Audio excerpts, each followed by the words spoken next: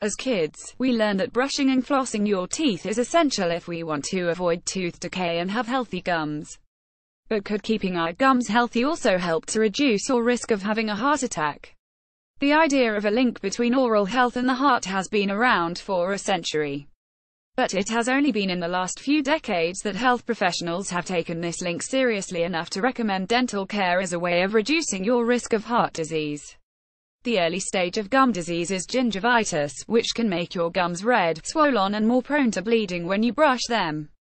This occurs when you let dental plaque build up in the space where the gums meet the teeth. When gingivitis goes untreated, it can become a far more severe form of gum disease, periodontitis, where bacteria collects in pockets that form between the tooth and the gums. This causes further inflammation, weakening the structures that connect the teeth to the gums. Over time, teeth can become loose and fall out. The problem with gum disease is you might not know you've got it until it's in the late stages because it is not a particularly painful disease, said Ivan Darby, a professor of periodontics at the University of Melbourne. Then all of a sudden they get recurrent abscesses, teeth become loose, teeth move, and that's usually when things are fairly advanced, he said. What's that got to do with your heart? There is a big overlap between the risk factors for gum disease and heart disease, including lifestyle factors, poor diet, smoking and heavy alcohol consumption. But there is also an association between the two diseases, that is, if you have one, you are more likely to have the other. People who have gum disease are at about twice the risk of developing heart disease than people who don't have gum disease, said Associate Professor Michael Skilton, a cardiovascular health expert at the University of Sydney. Do you have a burning health question? Can you wake a sleepwalker? Why do we grind our teeth and how do we stop? If you have a burning health question you have always wanted to know the answer to, get in touch via health@your.abc.net.au. We can then take your question to the experts. What we don't know clearly yet is whether that's a causal link. There is reason to believe it may be. There are two mechanisms by which doctors think gum disease could cause heart disease. First, when your gums are inflamed, it is thought the inflammatory molecules that cause the redness and swelling can escape into other parts of your body. They can then agitate inflammation in your arteries, playing a role in the further development of fatty deposits lining artery walls. The second mechanism is that the bacteria that causes gum disease can enter the bloodstream whenever your gums bleed. That type of bacteria is thought to promote fatty plaques that can get into the arteries around your heart and help cause heart disease. Professor Darby points out that while there is a link, the impact of gum disease on overall heart disease rates is probably small. A huge range of factors can influence the development of heart disease, and while gum disease could be one of them, it would not be the main factor in the majority of people, he said. Why don't we know for sure?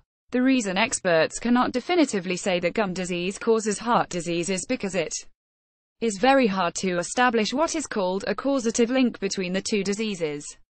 To do this would mean having to monitor two groups of people, one with and one without gum disease, and leave the gum disease group untreated to see if they had a greater rate of heart disease. You can't not treat somebody if they've got a disease, Professor Darby said. It's one of those things that's going to be very hard to prove. Preventing gum disease while maintaining good oral hygiene will reduce your chances of getting gum disease, Professor Darby said. There are also genetic factors that play a role in your oral health. Some forms of gum disease do run in families. So if your mum and dad lost their teeth early and your brothers and sisters have got problems, then you might also get it, Professor Darby said. The best way to prevent gum disease is to stop the plaque getting underneath the gum first place.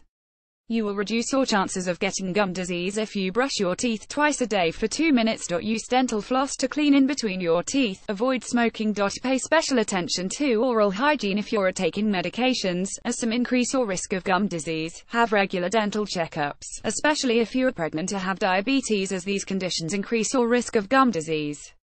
What about ingrown toenails and heart disease? Neither Professor Darby and Dr. Skilton had heard of a link between ingrown toenails and heart disease, and there does not appear to be any mention in published medical literature. Dr. Skilton said, like gums, a toe can become inflamed when the nail is ingrown, but the surface area of inflammation would be much smaller. That's not to say it wouldn't potentially have a small effect, and on a population level, that there could be some sort of an association, but I don't know that it would generally change the advice with regards to the prevention of heart disease or the general treatment of ingrown toenails, he said. With that said, variations on the typical toenail can be an indicator of a range of diseases and conditions, including malnutrition, diabetes and an overactive thyroid. In one study, researchers even collected toenail clippings and analyzed how much nicotine they contained. They found higher levels of nicotine in the nail clippings predicted coronary heart disease in the group studied.